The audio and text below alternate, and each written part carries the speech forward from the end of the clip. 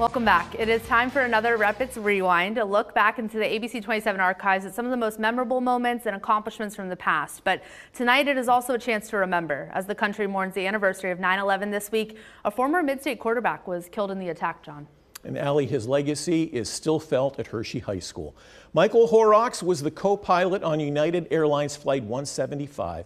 That was the hijacked airplane that hit the South Tower at the World Trade Center. Rocks, as he was called, played quarterback for the Trojans. He went on to play football at Westchester University. He joined the Marines as a pilot, later as a flight instructor, and when he retired from the military, he was hired by United Airlines. To students at Hershey High, there's a memorial commemorating Rock's life, serving as an important reminder of his legacy.